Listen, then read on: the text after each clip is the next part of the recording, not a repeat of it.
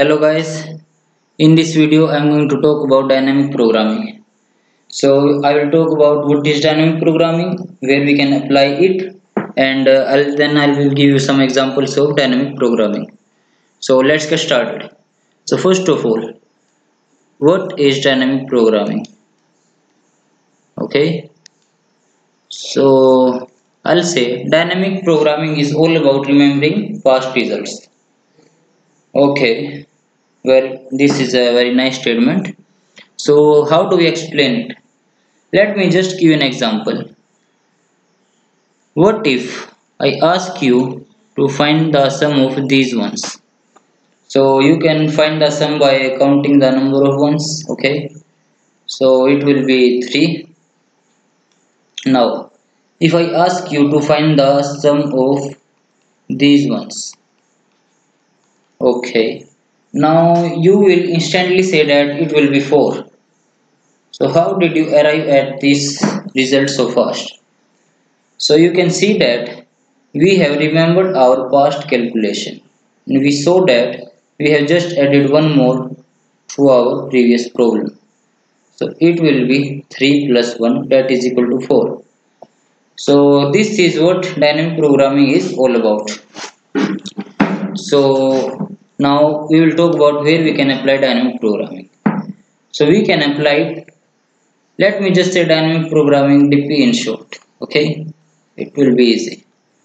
So where we can apply DP. So first, the problem in the problems where these two properties hold. The first property is optimal substructure. Optimal substructure, and the second property is overlapping subproblems.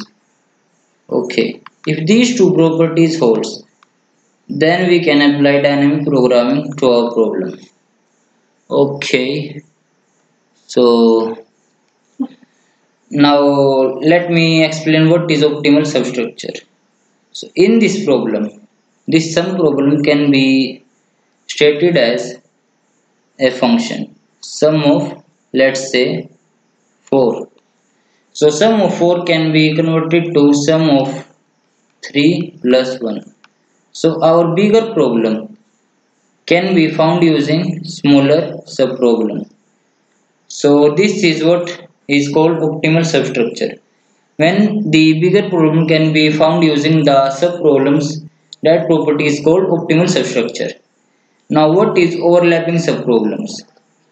Overlapping subproblems is when we have subproblems which are repeating again and again to find our bigger problem. So let me just give example of Fibonacci numbers. So Fibonacci numbers are defined as fib of n equals fib of n minus 1 plus fib of n minus 2. So this is the definition of Fibonacci numbers. Now if I ask you what will be the fib of 5, we can find it using fib of 4 plus fib of 3. Okay, so now we have to find fib of 4 and fib of 3. So we can find fib of 4 as like fib of 4 equals fib of 3 plus fib of 2. So we can make a tree for this problem. So I have to find for 5. I can find using 4 and 3.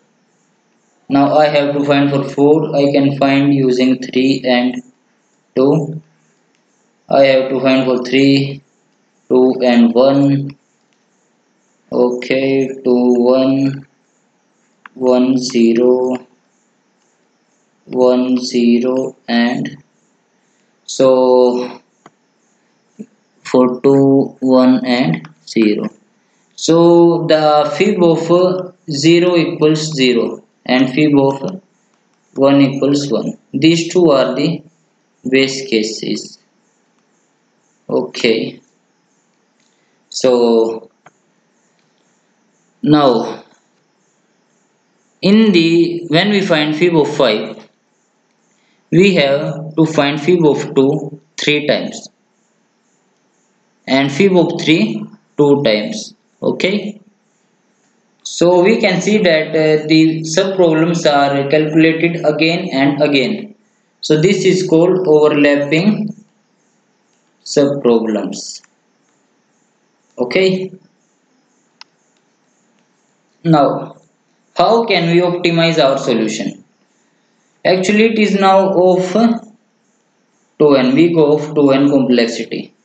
Now this is very huge like it will take days to calculate even fib of like 30. So how can we find a faster solution? So we can apply dp here. So how do we apply dp? So I said that dp is all about remembering past results. So we can maintain a array or a hash table. Let me just maintain an array. Okay, so these are indexes 0 1 2 3 and 4 and 5.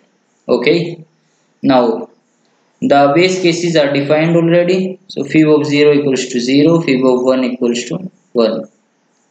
Now when we have to find fib of 5, okay, so we have to find fib of 5, we will go to fib of 4 and fib of 3. So these are not calculated yet. So for 5 we have to find fib of 4 and fib of 3, and for 4 we have to find fib of 3 and fib of 2, and for 2 we have to find fib of 1 and fib of 0. So fib of 1 and 0 are already defined. So fib of 2 can be found. So fib of 2 will be 1 plus 0, that is 1. Okay, now fib of 3 will be fib of 1 plus fib of 2. So it will be 2. And fib of 4 will be fib of 3 plus fib of 2. It will be 3. So and now at last fib of 5 will be fib of 3 plus fib of 4, which is 5.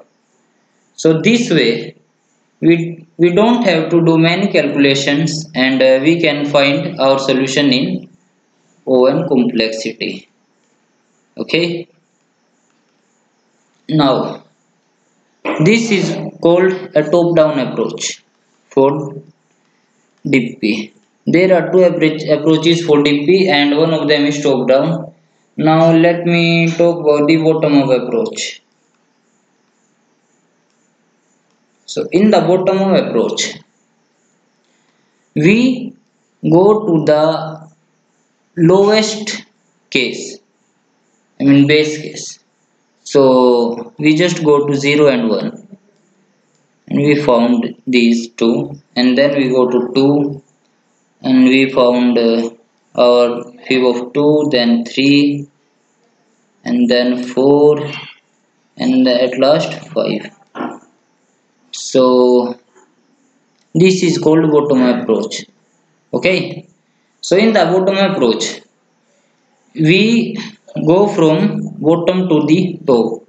While in top we ask the smaller sub problems to find our answer, and then we form our final answer. So these are the two approaches for DP. So that's it for this video guys, and in the next video I'll talk more about top down and bottom up approach for Fibonacci numbers. Thank you.